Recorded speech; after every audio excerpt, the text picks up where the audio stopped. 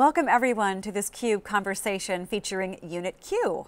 I'm your host, Lisa Martin, and we are excited to be joined by Christian Wiklund, the founder and CEO of unitQ. Christian, thank you so much for joining me today. Thank you so much, Lisa. Pleasure to be here. Let's talk a little bit about unitQ. You guys were founded in 2018, so pretty recent. What is it that unitQ does, and what were some of the gaps in the market that led you to founding the company? Yeah, so me and my co-founder, Nick, we're actually doing our second company now, so unitQ is number 2. And our first company was called Scout. Years ago, we were backed by Andreessen Horowitz, and it was very different from unitQ. It's a social network for meeting people. And it was really during that experience where we saw the impact that quality of the experience, quality of the product can have on your growth trajectory. And the challenges we faced, how do we test everything before we ship it? And in reality, a modern company will have, let's say, 20 languages supported. You support Android, iOS, web, big screen, small screen. You have 20 plus integrations, and you have lots of different devices out there that might run your binary a little differently. So who is the ultimate test group of all of these different permutations? And that's the end user. And we saw the big gap in the market, sort of the dream platform for us was unitQ. So if this would have existed back in the day, we would have been a happy purchaser and customer. And it really comes down to how do we harness the power of user feedback? You know, the end user that's testing your product every single day in all different configurations. And then they're telling you that, hey, something didn't work for me. I got double billed, or the password reset link didn't work, or I couldn't, when the ad is finished playing on my app, the music doesn't resume. So how do we capture those signals into something that the company and different teams can align on? So that's where, unitQ, the vision here is to build a quality company, to help other companies build higher quality products. So really empowering companies to take a data-driven approach to product quality.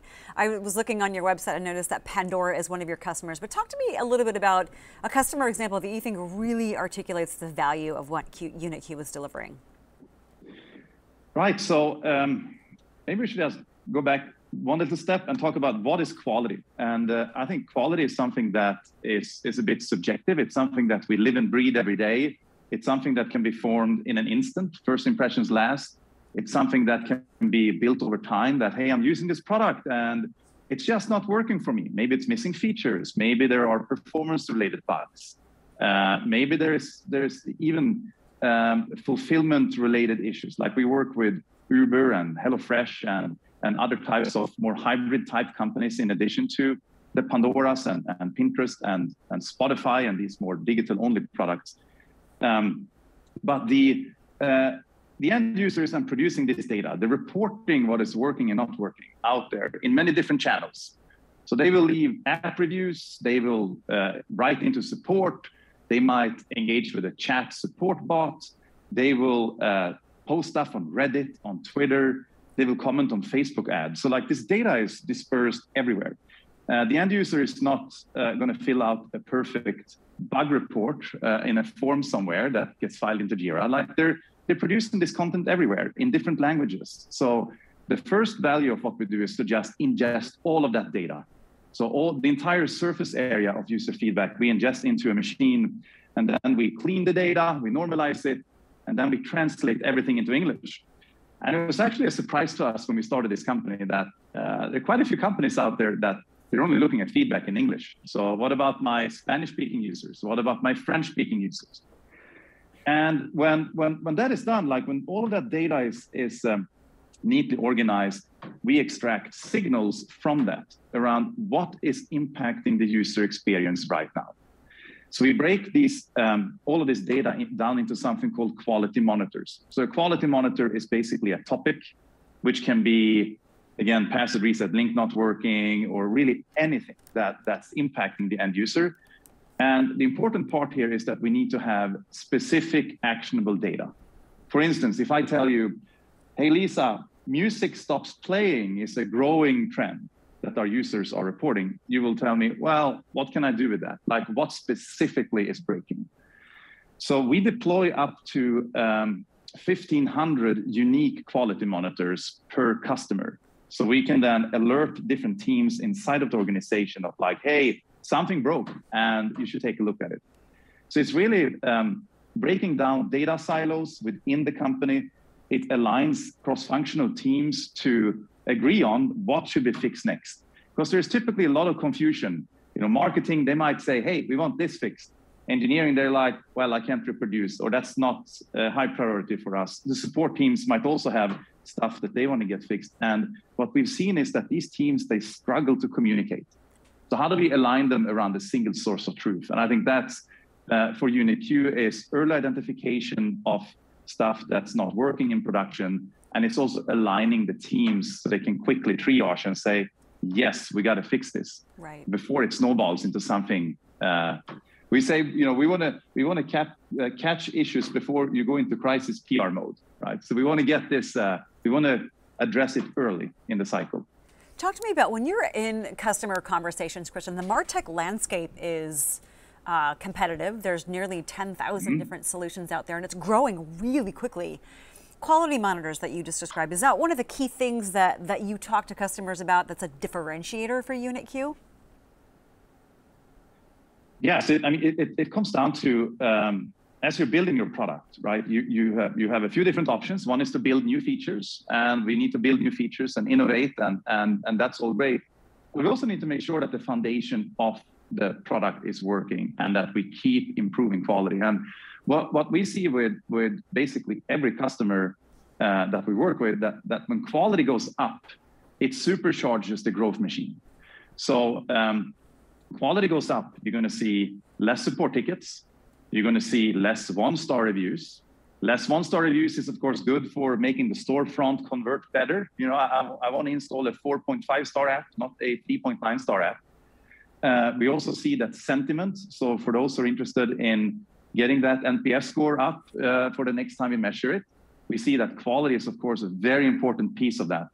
And maybe even more importantly so, sort of inside of the product machine, the different conversion steps, let's say sign up to activated to coming back in second day, 30 day, 90 day, and so forth. We see a dramatic impact on how quality sort of moves that up and down, the retention function, if you will.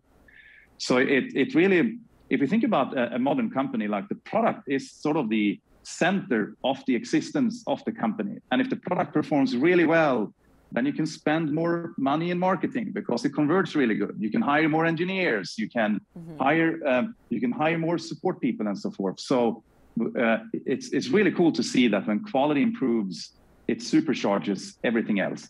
I think for marketing, it's how do you know if you're spending into a broken product or not? And I feel like marketing they have their insights, but it's not deep enough where they can go to engineering and say, hey, these 10 issues are impacting my NPS score and they're impacting my conversion.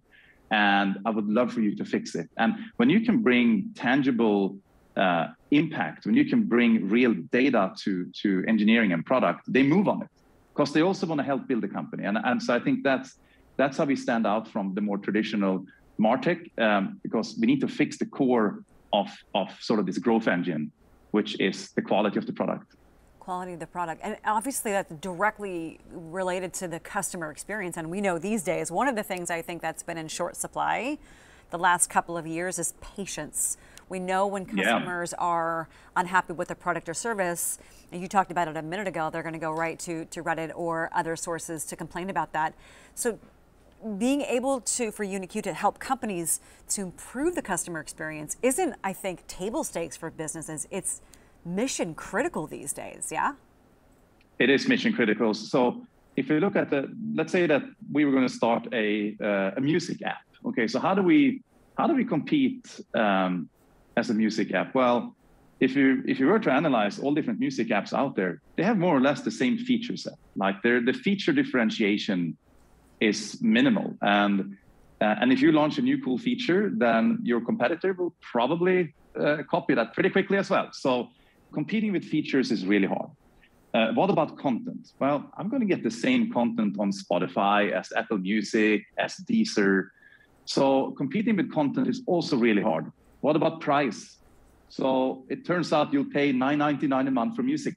Like there's no $1.99. It's going to be $9.99.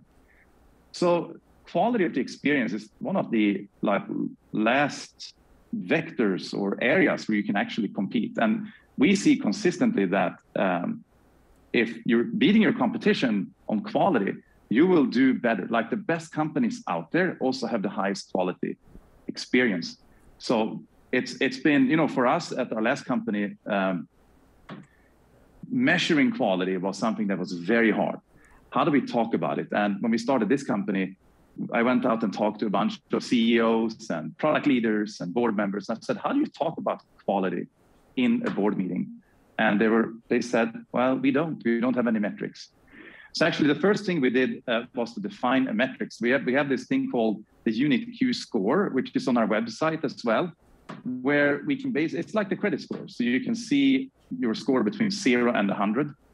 And if your score is 100, it means that we're finding no quality issues in the public domain. If your score is 90, it means that 10% of the data we look at refers to a quality issue. And the definition of a quality issue is quite simple. It is when the user experience doesn't match the user expectation. There is a gap in between. And we've actually indexed the 5,000 largest apps out there. So we're then looking at all the public reviews. So on our website, you can go in and look up the unitQ score for the 5,000 largest products. And we republish these every night. So it's an operational metric that changes all the time. Hugely impactful. Christian, thank you so much for joining me today, talking to the audience about unitQ, how you're turning qualitative feedback into pretty significant product improvements for your customers. We appreciate your insights. Thank you, Lisa. Have a great day. You as well. For Christian Wiklund, I'm Lisa Martin. You're watching a CUBE Conversation.